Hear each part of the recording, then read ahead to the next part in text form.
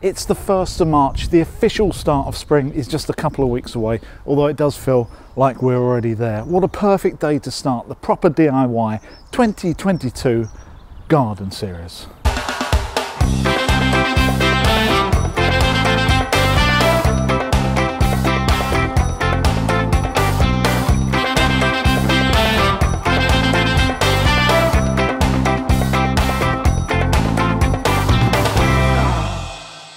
Hello and welcome to the first of this season's garden series. Each week I'll be getting up to something in or around the garden.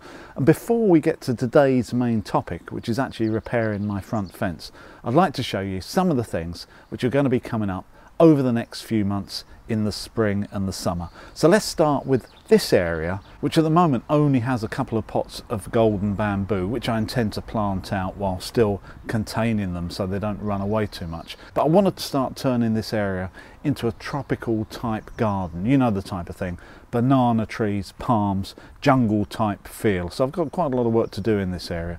I also intend to build a green wall along this fence, which I've never done before, but I'm preparing for it already. I've also got garlic growing here in bags since November, which I've never grown before, so I'm interested to see how they develop and what the end result is as well. I've already got a number of trays of seeds, both flowers and veg, just sown inside in the warm that are starting to emerge, which I'll be adding to over the next few weeks. And I've also been taking some cuttings of my star jasmine recently, which I'm interested to see how that turns out, all of which I'll be talking about in a lot more detail in future episodes. Now, another important area in the garden for me is, of course, my lawn, which was okay last summer, but it wasn't flat. And I also had a real battle with annual meadow grass. So this year I'm up for the fight and I intend on winning. So if you're into your lawns like I am, there'll be plenty coming up for you. And as well, there'll also be more garden furniture builds, raised beds, paving, paths. I want to sort out an area next to the garage at the front of the house, which we didn't really know what to do with last summer, but it's crying out for some attention and love, which I'm planning at the moment. Anyway, before I do any of that fun stuff, I need to do some emergency repairs to my front fence, which really didn't enjoy the recent storm.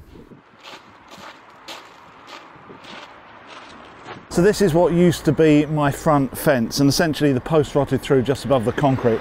So in the winds we recently had, this post fell over and then the two panels either side went as well. So I've just been tidying things up, and I'm lucky that I managed to get the bottom of the post out of the concrete. So half the foundation is already built for me. So I need to get this post cut down to size, get some black bitumen on it, and then I can put it back in the hole.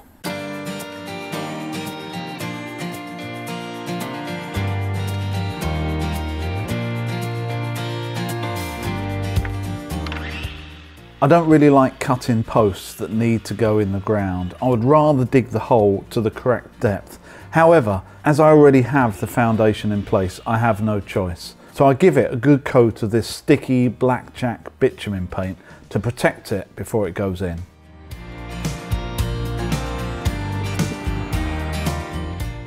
As there's just a few millimeters between the post and the concrete here, I don't want any aggregate getting into the gap and stopping me from holding the post vertical as the concrete gains strength.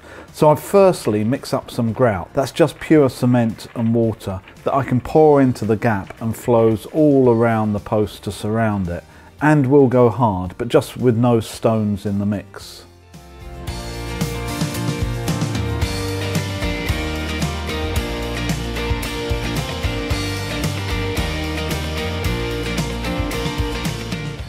The grout I haven't used goes back into the mixer, and I mix a standard post mix of around 6:1 ballast to cement to top up the foundation.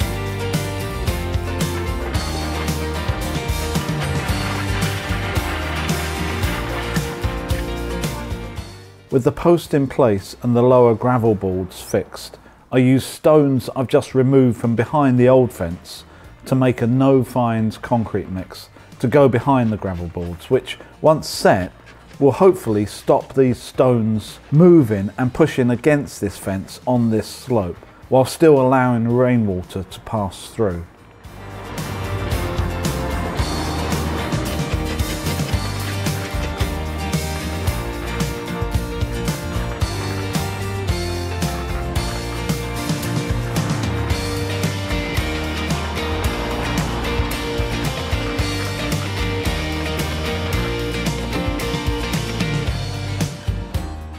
With this in place, I fix the second gravel board that's just here because of the difference in level, and put a couple of supports halfway between each post just to make sure the two gravel boards are tied together and aligned.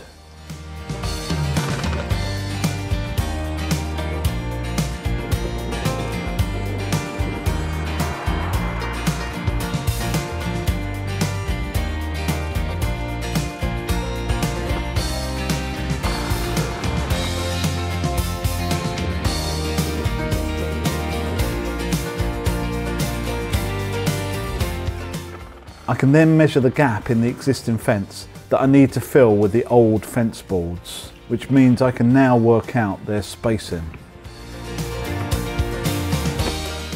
With a 107mm jig that I've just made, I can start fitting the fence boards to the cantrails I've just fixed to the posts.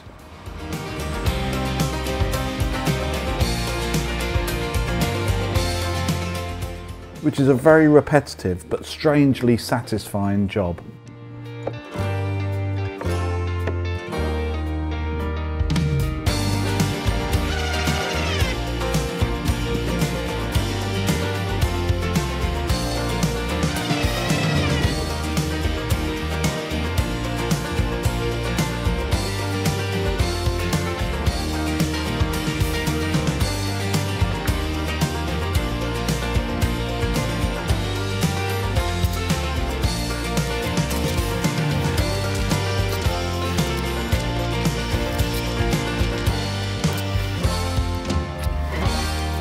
So there you go, there's a fence back in place and complete, ready for another few seasons, I hope.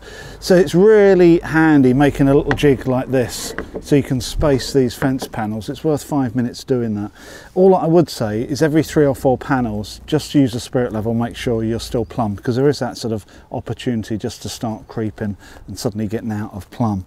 I was actually going to stain it today with this Ronseal stain, but quite rightly it says on the back everything's got to be really dry, and these panels are still a little bit wet from the recent rain. So what I'm going to do is I'm going to leave this for a couple of weeks. Hopefully we'll get some prolonged dry weather, and then when it's nice and dry I'm going to stain both front and back, and I might even use a sprayer. I've never used a spray to try to spray a fence, but I don't really fancy using a brush, so I might use a sprayer, because apparently this stuff is okay for using a Ronseal spray, so I might try that a little bit in the future. So anyway, at least I've got a fence back. So that's really nice to get that little job out the way, and hopefully any winter storms are now behind us and we can actually enjoy the spring and the summer coming up, because I've got a lot of work to do in this garden, so I'm going to be kept busy for many months. So please join me every Tuesday to see what I get up to, and if you haven't subscribed already, please hit that subscribe button so you don't miss any content. Like next week you'll be able to find out what I'm hiding underneath this tarpaulin, and if you like your lawns, I think you're going to be interested. So I hope you've enjoyed this video. If you have, please check out the other ones on my channel, and please go and have a look at our Patreon page where you can support the channel and see extra videos every week. So until next week, I'm looking forward to this.